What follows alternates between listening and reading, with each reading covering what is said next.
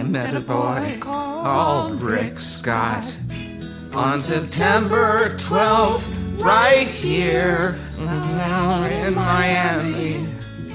But unfortunately, I lost his address.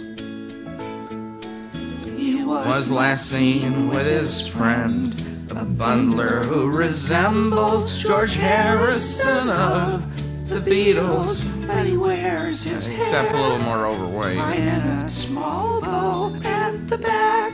I think it was Brad Parscale. Yeah, that's him. I love him, but it embarrasses me to walk down the street with him.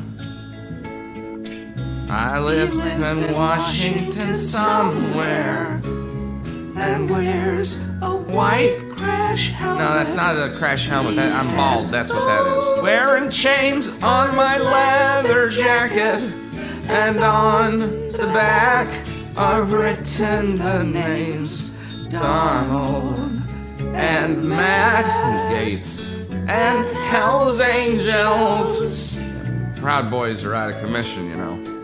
I would gratefully appreciate it if you see him. Tell him. Was he running from a subpoena? I'm in the park with a girlfriend. I don't know why I can't find him. But don't tell anyone. Don't mention my wife either.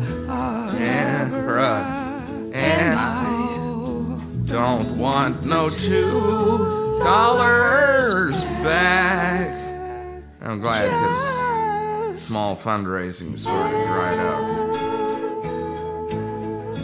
Yeah, DeSantis, you're not winning me any points.